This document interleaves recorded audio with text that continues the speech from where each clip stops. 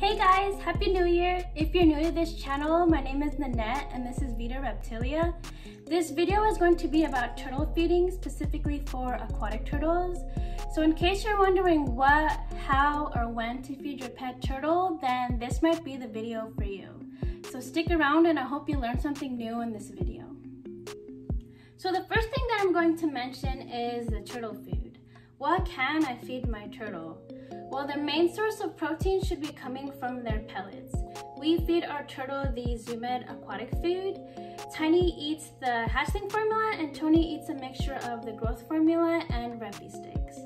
Other good brands would be Fluker's Buffet Blend and Reptimin. You can find these at your local pet store and reptile store. Majority of pellets float to the surface, but there are also pellets that sink to the bottom, and these are made for turtles that are more of a bottom swimmer, such as your musk and mat turtles. But aside from pellets, you want to give them a mixed diet.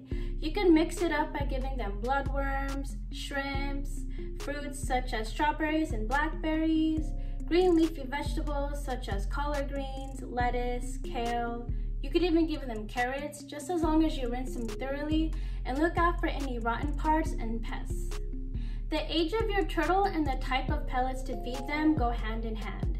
So hopefully you guys know the age of your turtle. For example, hatchling and juvenile turtles need the most protein, so you want to start them out with the hatchling formula, which contains 43% of protein. And then for young adults, you want to give them the growth formula, which contains 35% of protein. And then for mature and full-grown turtles, you want to give them the maintenance pellets, which contains 25% of protein. There are different ways that you can feed your turtle. You can throw their pellets in the tank, you can feed them in a separate container, you can hand feed them, or use tongs. We use a little bit of everything. Hand feeding is a good way to bond with your turtle and it helps them get more comfortable with you. You just want to make sure to wash your hands after you feed them. You also want to keep an eye out on your turtle when you're feeding them in a separate container because they can fall over or escape and you don't want that to happen. And not a lot of people know this, but aquatic turtles need to be submerged underwater in order for them to swallow their food. The second thing would be the food portion. How much food do I give my turtle in one serving? Some people say to feed your turtle as much as they can eat in 5 minutes, while others have a set amount of pellets that they feed their turtle. This is a method that we use for Tony. What we did to determine this was we used a small snack-sized Ziploc bag and poured a decent amount of pellets to start. Then we condensed the pellets to the corner of the bag and then compared it to Tony's head size. Then we poured the pellets to a separate container just to better count the pellets. And we feed Tony this amount every other day since he is a young adult turtle. The third and most important thing that I'm going to mention is having a set feeding schedule for your turtle. Because oftentimes, and I'm guilty for this too, we tend to overfeed our turtle. A common mistake is that we feed them whenever we feel like it or when you see your turtle begging for food. Now this can be harmful for your turtle because 1, it'll cause your turtle to be overweight, and 2, it'll cause your turtle to look larger than they're supposed to be for their age. We unfortunately had to learn the hard way. When we first got Tony, and I'm sure new turtle owners can relate, we were just so excited to have him. We kept feeding him pellets and treats whenever we noticed him begging for food. And we weren't as knowledgeable at the time, but after doing some research, we learned that we have been overfeeding him and giving him too much protein and not enough of a mixed diet. One obvious sign of overfeeding is presence of shell pyramiding. So normally a turtle's shell would be evenly smooth and free from bumps, but as you can see, Tony has pyramid-shaped bumps all around his shell. This shape of his shell is unfortunately irreversible.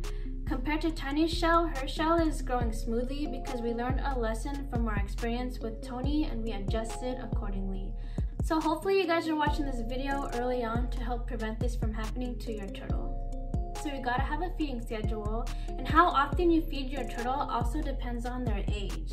So the general rule of thumb is for a hatchling or a juvenile turtle, meaning a year-old or less, you wanna feed them more frequently, so every day. And for young adult turtles between the ages of 1 to 5 years old, you just wanna feed them every other day. And for mature and fully grown turtles, so 5-year-old and above, that's when you want to feed them less frequently, so every 3 days or twice a week.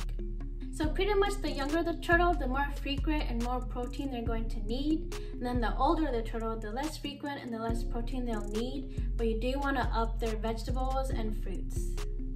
In order to help remember your feeding schedule, you can set an alarm on your phone or set a little reminder on your calendar.